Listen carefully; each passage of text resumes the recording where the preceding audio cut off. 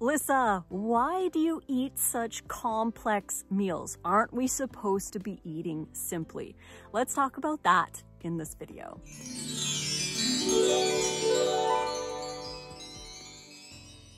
Hey friends, welcome back to another video. Today we're going to be talking about diet minimalism and simplicity. But before we begin, as always, we've got 40% off any or all of our raw vegan recipe ebooks.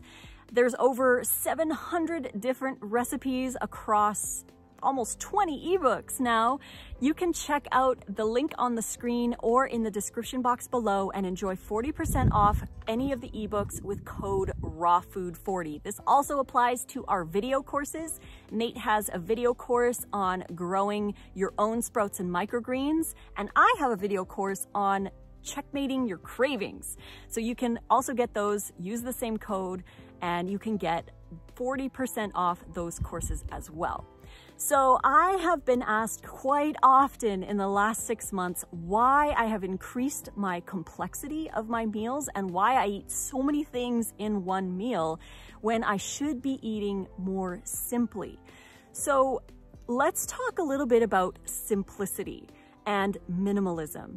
So I personally, and these are just my thoughts, you can take it or leave it, it's totally up to you. I'm just sharing a piece of my thoughts with you guys. And I believe that minimalism is amazing for our closets and our junk drawers.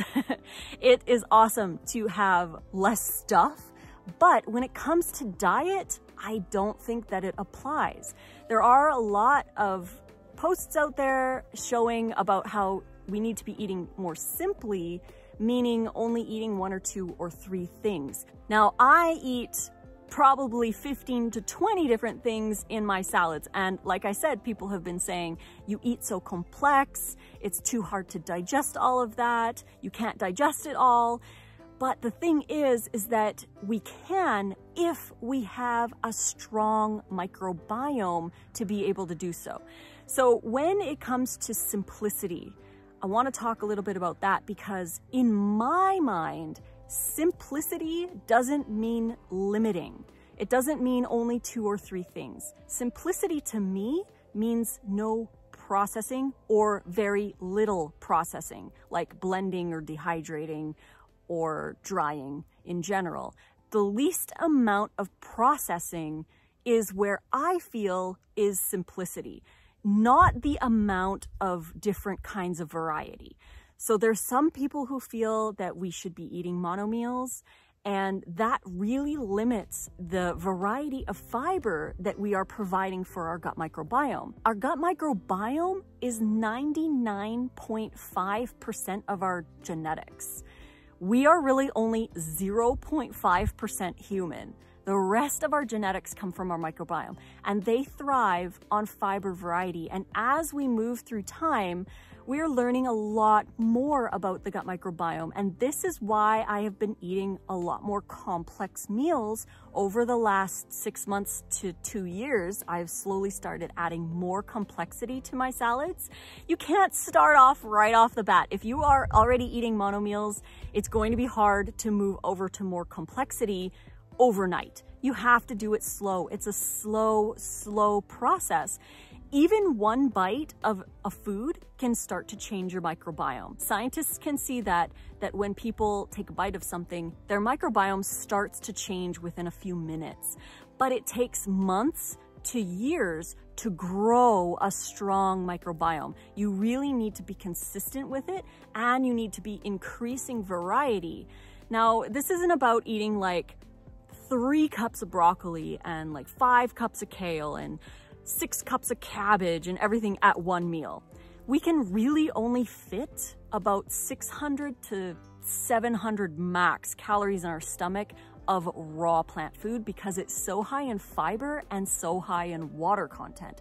The waterier your food is, like if you have a salad with lots of tomatoes and mangoes and cucumbers, lots of romaine lettuce, you're probably gonna fill up really fast because of the water content. There's so much water that's going into your stomach that you fill up faster. You can really only eat maybe 500 calories of the really watery stuff.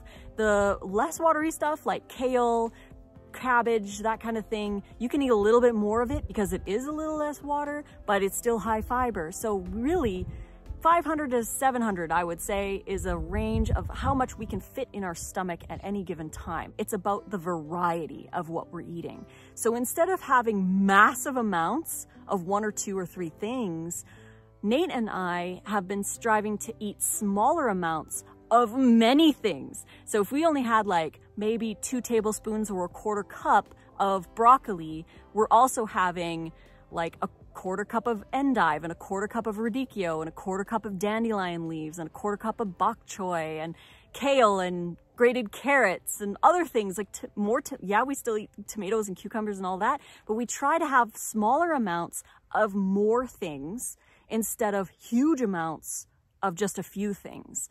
And this is simply because we've embraced the new science showing that the more variety that a person eats, the stronger their gut microbiome becomes. But again, it's about going slow. A lot of people who eat kale or cabbage or broccoli or what have you, and they say, well, that's damaging to the gut. The fibers are rough and it's scratching your walls.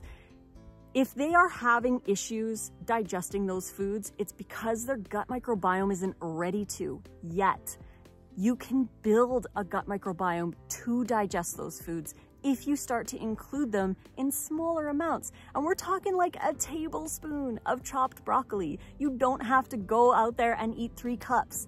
You start with a tablespoon. Do that every couple days for like 2 weeks or 3 weeks, and then increase it to 2 tablespoons for a couple of weeks, and then increase it to a 1/4 cup, and then start including other varieties. Then you're gonna be good with the broccoli. You're doing a 1/4 cup of broccoli every 2nd day or whatever in your salads. Then you move on to cabbage. Start with a tablespoon of cabbage or even a teaspoon of sauerkraut. Start slowly with these foods. Work with your gut microbiome, not against it. Instead of bombarding them with a cup of sauerkraut or 3 cups of broccoli, of course that's gonna feel uncomfortable if you're not used to eating those foods. You want to go slow. So that's what I have to say on the diet minimalism and the simplicity. We do eat simple, but in our terms, simple means least amount of processing possible. So we do, again, have a small amount of processing, as in blending or using the dehydrator, but overall, we don't eat processed foods and we don't cook our food. So this helps it to be more simple in our world instead of being simple as in eating less variety. So I hope that answers the question to whoever has been asking that one, and you enjoyed this video. If you did, please click like. Don't forget to subscribe to my channel. I will be sharing more recipe videos on here as well, so please stay tuned, subscribe, and check out all the goodies I'll be sharing in the coming future. Don't forget to support us. You can also grab any or all of our ebooks. They're 40% off. You can use code RAWFOOD40 to enjoy that discount. There's over 700 raw vegan recipes across all of our ebooks, from raw burgers to soups and tacos, and there's meal plans and there's holiday menus. There's all kinds of good stuff, and more things are being added every year. So check out the website and see what's there if anything interests you. And again, you do not have to be a raw vegan to enjoy raw vegan meals. Just enjoy adding more to your life. I hope you enjoyed this video again. I will see you soon, and until the next video, fruit on.